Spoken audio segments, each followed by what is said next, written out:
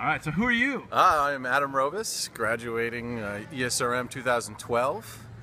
A couple of years past now, but the ESRM program, what I learned most about it is something that Sean always impressed upon us, that it doesn't matter how much you know, if you can't communicate that effectively, it's worthless.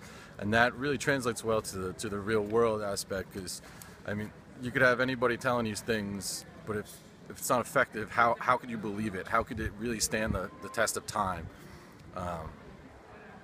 And you were saying guys that work for you don't necessarily always understand? Exactly. I work with technicians that are a little bit rough around the edges, and they know everything there is to know about their work, but they explain it to you as if you're there looking at it, and you're not there. And so how could you get a comprehensive understanding of what's going on if you can't get it communicated to you effectively?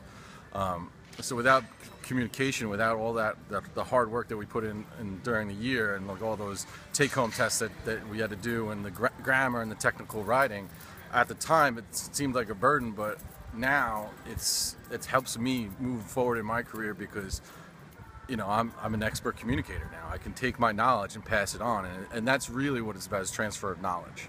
And without that, we're just sitting ducks. And would you say, so you got the communications of anything else you got from ESRM that maybe if you did a more traditional program or something, you think you... Well, I love the hands-on approach that the program took, because I'm a hands-on learner. You can read a book over and over and over again, but you're not experiencing it. And that's really what entrenches the experience, is what concretes it into you, and then using that to move forward. Cool, awesome. So you had a good experience then. I would say I had an excellent experience.